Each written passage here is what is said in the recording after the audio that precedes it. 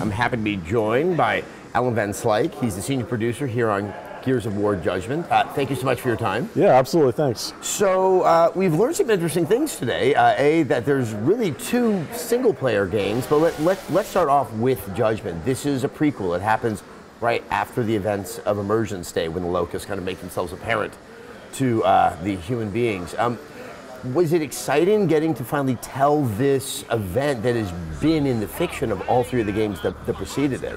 Absolutely, it's a big opportunity for us. I mean, I think coming off of Gears of War 3 and taking a breath and deciding what we wanted to do next and knowing that we wanted to go back and really recapture that sense of intensity and urgency, and then having the opportunity with the Gears fiction to go back, as you said, in those couple weeks right after Emergence Day and experience that, yeah, what a great opportunity. We couldn't pass that up, something to explore in Gears of War Judgment. And I think the part that really struck me is you really get a better sense of the world that it once was, because its fall was just beginning, whereas obviously in the other Gears games you see it with just a hint of what it once was. Yeah, I mean, Gears 3 is very destroyed beauty. It's 15 years after the fact, and so everything has been destroyed long ago, but in Judgment, I mean, you're in the weeks right after the locusts have invaded, and so the suitcases are still packed but maybe haven't been picked up.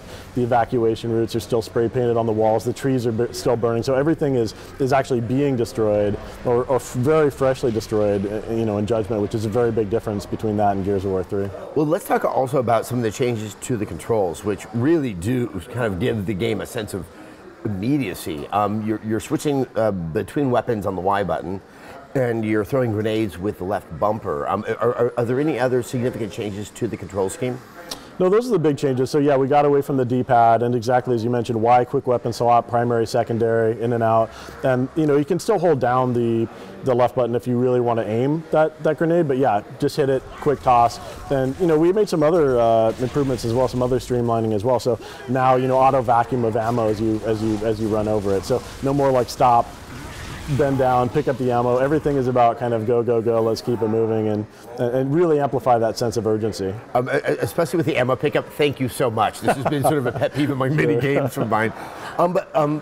What brought you guys to make these changes to a control scheme that really kind of helped define Gears? It took me about 5-10 minutes to realize, no, I'm playing a familiar game, but in a much different way.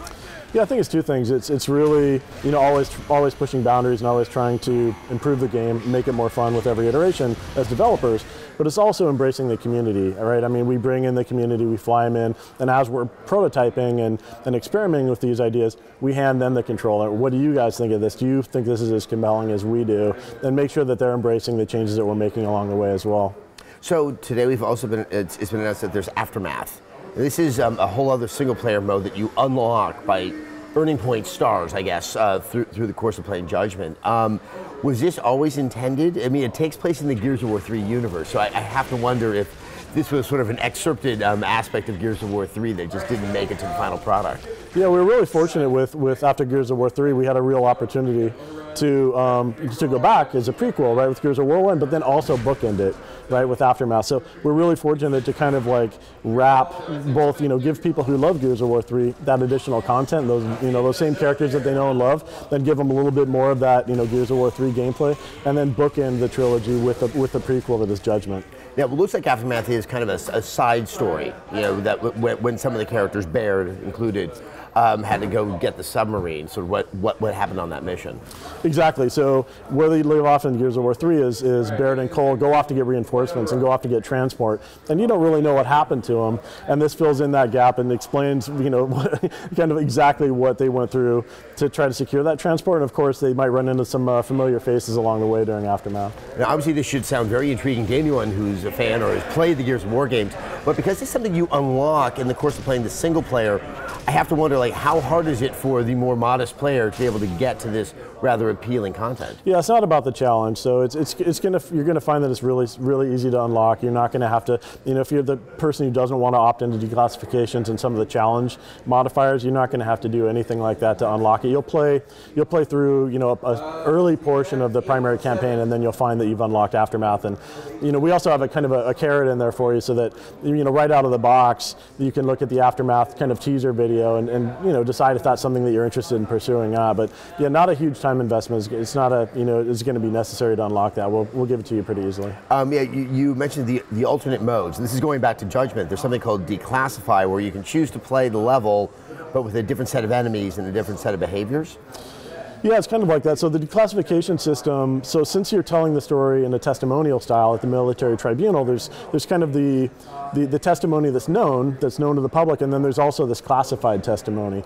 And so as you're playing through the campaign, you'll come up against a Crimson Omen in the world, and it's an opt-in system, so it'll, as you walk up to it, it'll be an optional system that'll add challenge and add rule sets and kind of constrain that specific playthrough of the way that you play. And so you can imagine, like, as the testimonial is happening, Loomis will say, "Hey Baird, tell me what happened," and that's the fork in the road with the declassification, where Baird can either say, "Well, we fought the wretches and we stomped them," or if you opt into the declassification, his testimony might change and he might say, "Well, as it turns out, we were really limited to shotguns and the visibility was greatly reduced, and so everything was coming into melee range," and then you're off playing in a different direction.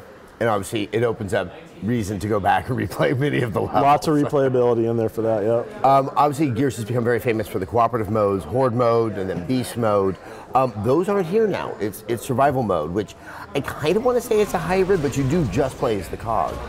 Yeah, there's a couple of evolutions of, so yeah, Gears 1 co-op, Gears 2, Horde, Gears 3 Beast, and there's, continuing to evolve. And so, yeah, absolutely survival. If you're interested in co-op play, this is survival is for you. So class-based system, you can play as a medic, you can play as a scout, an engineer, a soldier, with 4 of your buddies, trying to defend against the ever-increasing kind of waves of locust coming at you, and you're trying to protect your objectives. So yeah, this is the next evolution, the class-based evolution of COG versus locust defense scenario in survival mode. We have another mode that we're really proud of as well, called Overrun, which is 5-on-5, so it's competitive multiplayer. And so it's 5 COG with the classes versus 5 playable locusts, and COG are always defending and locusts are always attacking, and you take an opportunity to defend and you take an opportunity to attack, and you see kind of who does better.